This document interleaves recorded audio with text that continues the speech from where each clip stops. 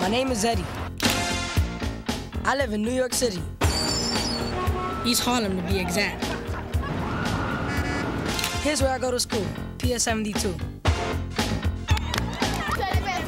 School's tough, but it's a lot more fun ever since I got a teacher named Miss Tolliver. Miss Tolliver makes us keep a journal. I want you to write about what you learned today. I took the idea and ran with it. You got your perfect checkup. Oh, hi, Eddie. Come on in. Right next to that rectangle, there's a whole bunch of triangles. My mom has lots of names for this mess, but I call it my files.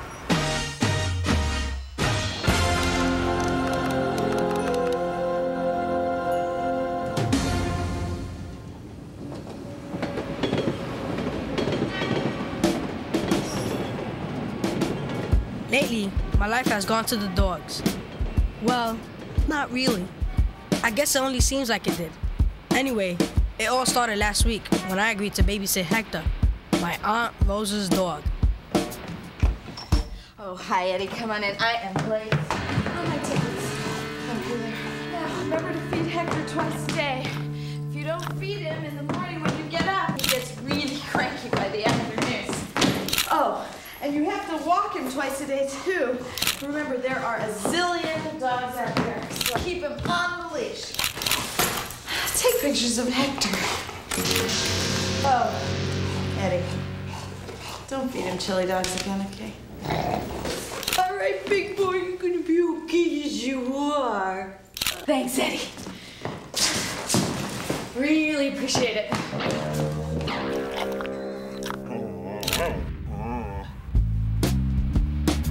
At first, I wasn't too sure about Hector, but now I realize that he's pretty special. Hector isn't just your everyday dog. He's more like a friend. Now, if only he could talk. Maybe he could have helped me with my assignment in Miss Tolliver's class.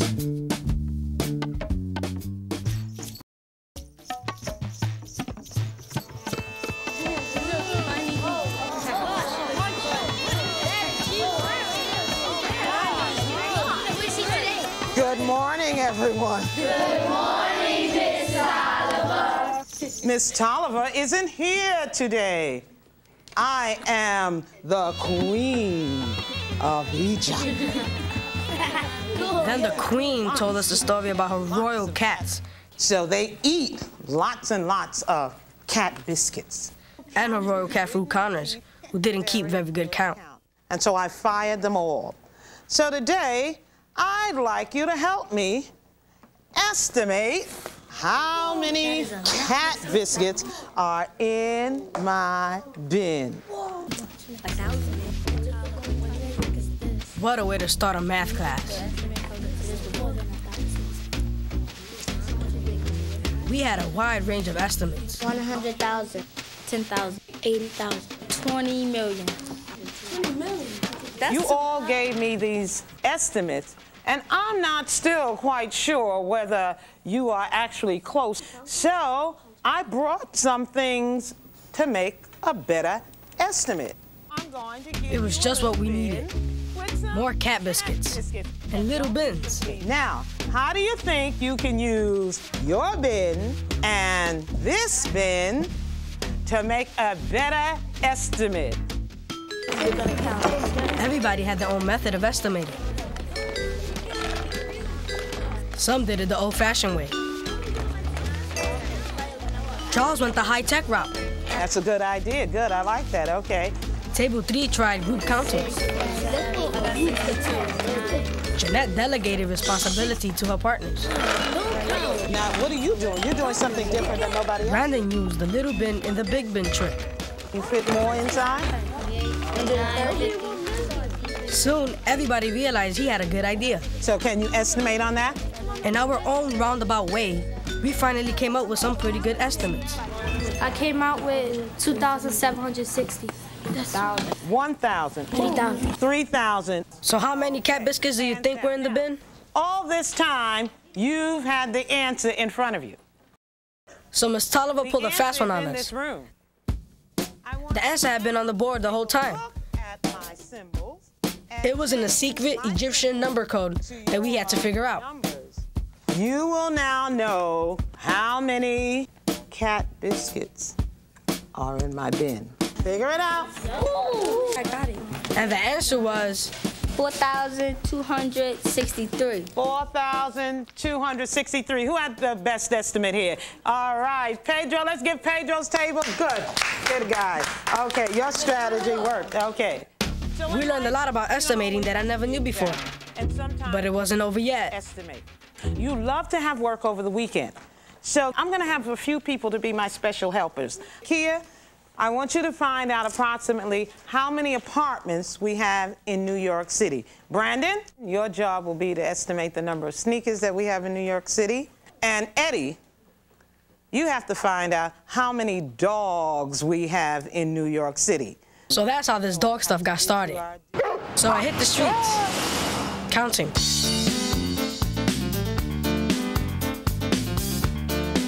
And I had no idea what I was getting myself into.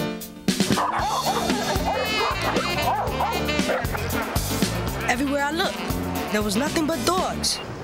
And more dogs, and more dogs, and more dogs. And people talking about dogs. Dog food? No way. I gotta go down 82nd Street to get dog food. Give me a break. Last night they broke into my car, they took my stereo and like 6 CDs of mine. Oh man, that's a doggy-dog world out there. I couldn't believe it, man. I just like 2 minutes and that was going gone. to the dogs. In my mind, all I could hear was, Eddie, you have to find out how many dogs, how many dogs.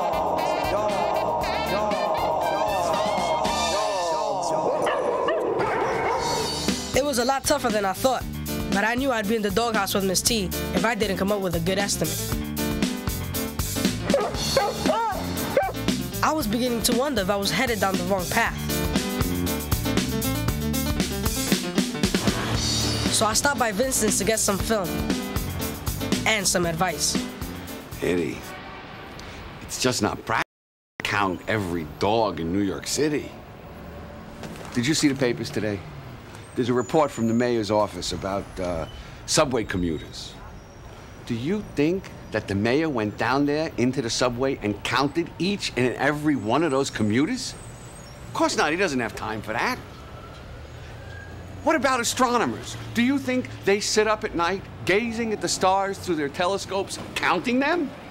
Nonsense. Eddie, do you actually think they count the number of raisins in Raisin Bran? And what about the waters in the Hudson? You think they go Sometimes down Vincent has a lot to say. Bailing? Then he's okay. What they do, Eddie, is they estimate. They take what they know and they make a smart guess. I wouldn't be much help with you with the dogs anyway, Eddie. I'm a cat person. This is Dr. Della. She's a veterinarian, an animal doctor. She once took care of Hector after I fed him too many chili dogs. Anyway, she has her own clinic in Brooklyn. Okay, come on in. We do a lot of estimating and scheduling appointments. She's in for nails, right?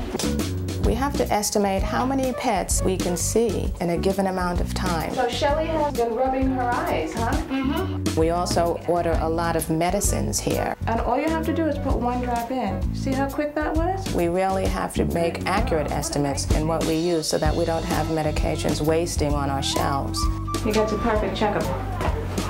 When you have your own business, it's something that you've achieved and you're there and you're the boss. So it's a real good feeling. Thank you, Dr. Oh, you're welcome. A-OK. I've got a whole file on people who work with animals. And Dr. Della, she's right at the top.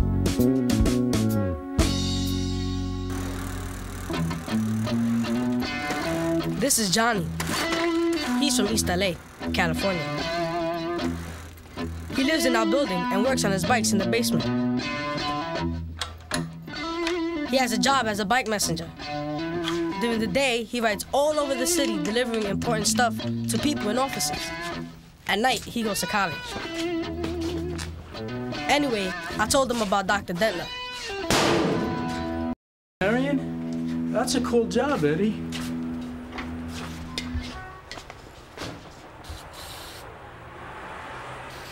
couldn't help you with the dogs, though, huh? That's a tough one.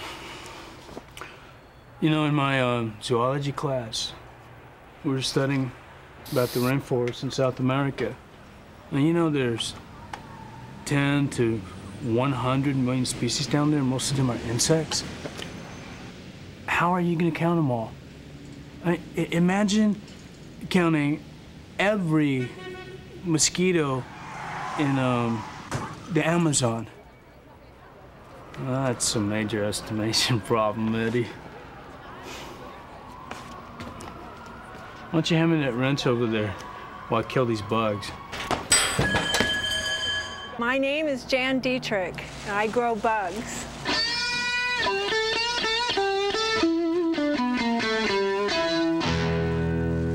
We grow good bugs that attack bad bugs. Moths are bad bugs. If something doesn't destroy a moth egg, then it's going to hatch into a caterpillar and start chewing on leaves, nuts, fruit, and so on, and nobody wants, you know, like a wormy apple. So she has these tiny wasps that do the job, and they're called the micro wasp. And those little wasps lay their eggs inside of the moth eggs, and another wasp comes out rather than a caterpillar.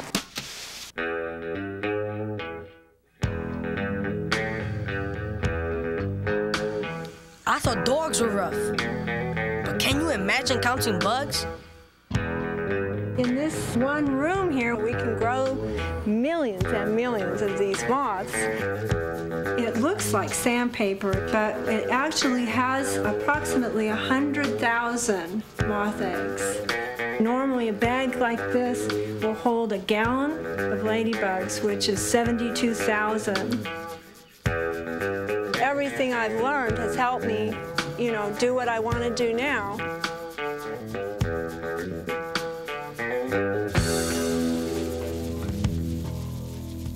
File note, don't study bug file before dinner.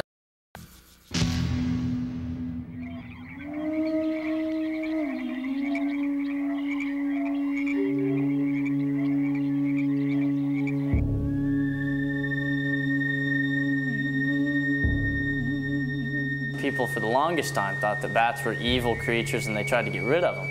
But they're probably one of the most useful animals on the planet. They pollinate flowers. You have a bat about as big as your thumb. They can eat 500-600 insects in an hour. It's almost unreal to think about the planet without bats. We wouldn't be able to survive without them. I study bats. That's all I wanted to do since I was a little kid. Some people want to be firemen, policemen. I want to study bats. For the most part, you're going to find bats hanging on the walls. They're either upside down or they're laying flat against it on the sides. So they'll actually roost on top of each other. You know, you'll have a layer of bat here, then more bat here, more bat here, more bat here. And so you can have as many as probably 400 or 500 per square foot. So you multiply that by the number of square feet, and you have a good estimation of how many bats are in the cave.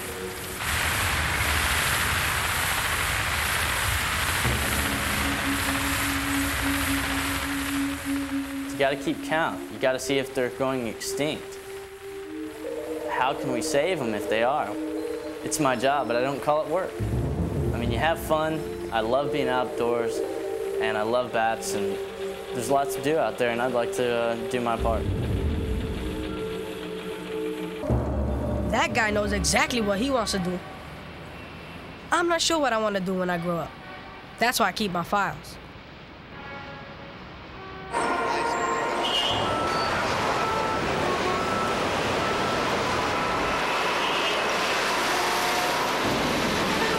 So there I was, on the bus, still counting dogs. What a nightmare, nightmare, nightmare, nightmare.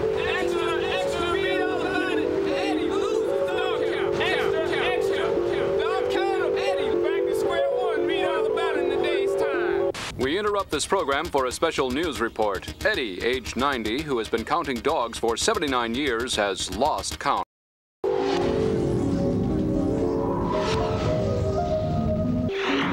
Sources say he was only hours away from finishing an assignment he started in the 6th grade. We'll have live coverage later tonight. And now, back to our program. Read all about it in the day's time. Counting dogs just wasn't gonna cut it. So I started to think about what everyone had been saying. People can't always count things, especially when you're dealing with big numbers. It's like Miss T and Vincent said, they estimate. They make a smart guess. Okay, over the weekend, some of you were given special assignments to find out some estimates about New York City. Brandon, I'd like you to tell us what was your estimate for the number of pairs of sneakers in New York City and explain to us how you came up with that number.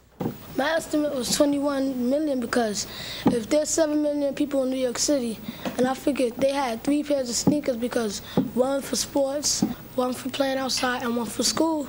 And if you just multiply by 3 to 7 million, and you get 21 million. Good for you, Brandon. Okay, that was a nice job. Okay, now, Eddie, I'd like you to tell us, how did you come up with the number of dogs in New York City? Talk about pressure. But after all that I've been through, it really was pretty easy. First, I checked out my apartment building, and I figured out there's about 1 dog for every 20 people. Then, my dad told me that the population of New York City is around 7 million. All I had to do was divide 7 million by 20, and I came up with my estimate. 350,000 dogs in New York City. Great, Eddie. 350,000. That's a wonderful estimate.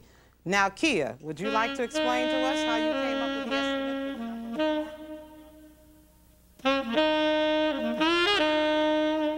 I don't think Hector cares how many dogs there are in New York City. And I gotta admit, I'm a little burned out on dogs myself. But I did learn a few things about bugs and about bats. How important it is to know how to estimate things. Anyway, I guess it's time to close the files. I have a feeling tomorrow's gonna be a big day.